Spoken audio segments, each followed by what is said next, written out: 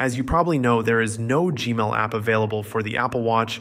Google has created their Gmail app for the iPhone, and they simply didn't include the version for Apple Watch. So we have a few options now. We can either stick with the Gmail app on the iPhone only and set up at least notifications from this app on the watch, or we can set up our Gmail address with a different mail client that actually has an Apple Watch version.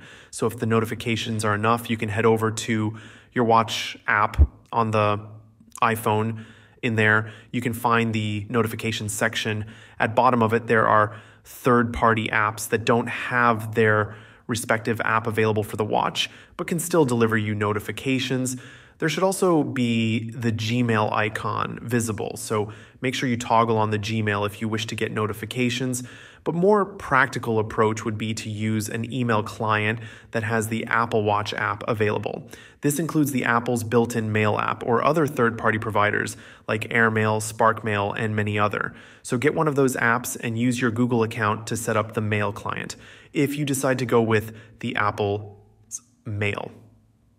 Open the settings on your iPhone, head over to the apps settings at the bottom. From all your apps, find the mail, tap on it, and then head to the accounts.